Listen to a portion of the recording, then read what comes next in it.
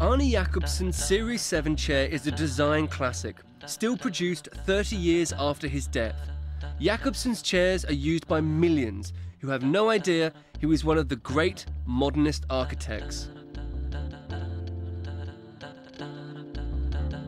Yet, Jacobsen designed his furniture to complete and complement his buildings.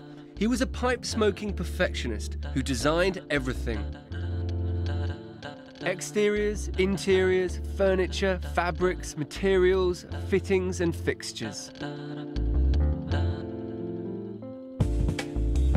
There's something very special about the attention to detail and the sense of one person's vision being allowed to actually happen.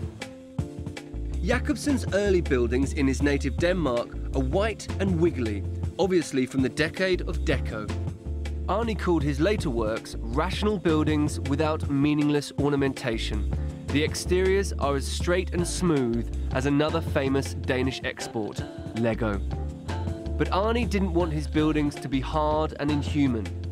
So inside his SAS Royal Hotel in Copenhagen, you find softer organic forms. He created his curvaceous chairs, swans and eggs, especially for the foyer.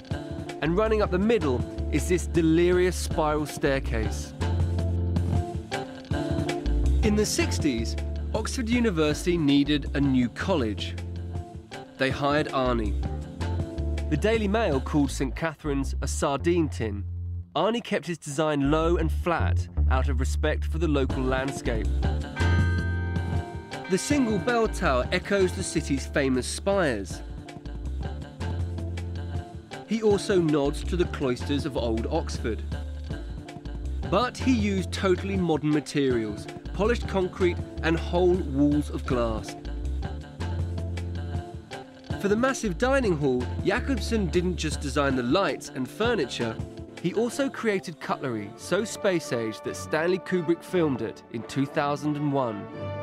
But he broke his own rule that form should follow function. The three-pronged fork may look great, but it's harder to eat with. Arne's last major building was completed in the 70s. I see this building, there's a smell of power, just like a fortress. This is not a building that invites me in. But venture inside Denmark's National Bank and you emerge into a dazzling lobby. The space is almost entirely empty. This is minimalism on maximum scale. I think he really wanted the world to work better, to feel better, to sort of function better through his designs and through his buildings. A century since his birth, Jacobsen looks more modern than ever.